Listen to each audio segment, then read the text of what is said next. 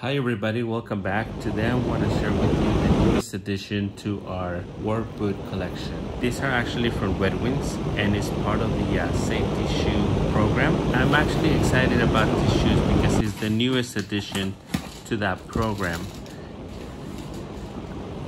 Some of you may have employers that will pay for these shoes, but if you don't, they run around $250. And if you're one of those lucky ones that has an employer that will pay for these shoes, then I will really recommend these because not only do they have the safety toe, it's the stylish mock toe, but they also have the very light outsole with the leather welt.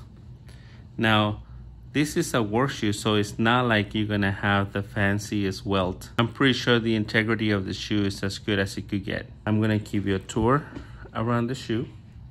We start with the traditional mock toe and stitch, it looks like, because the stitching is not very consistent. Then we come to the side panels. We'll see a little bit of branding. It's supposed to be waterproof. Back of the boot is a little bit tough. Flexibility on the top, and have two speed hooks. The eyelets are metal. What's more impressive about this boot is the leather welt.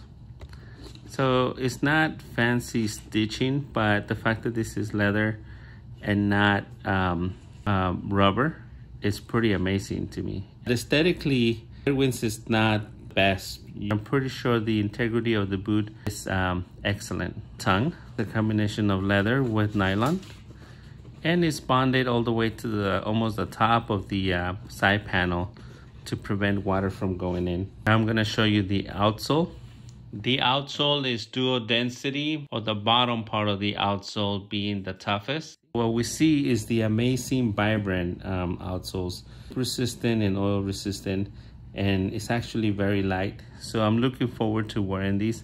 I went with a size 10, which suggests that it's true to size. I don't have triple E. 10H is the equivalent as if it were triple E.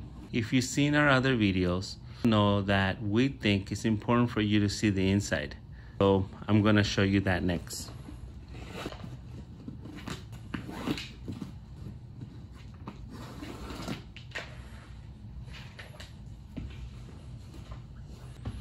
And there you have it. Not made in the US, they're made in Vietnam. And they have a fabric lining with a removable insole.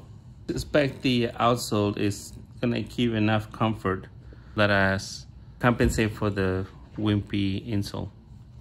Here's the item number in case you want to get your own. It also shows a little bit of the features of the shoes. I'm gonna leave a couple of pictures of what they look like when I'm wearing them. Other than that, I think we're done. Thank you for watching. Don't forget to click like and subscribe.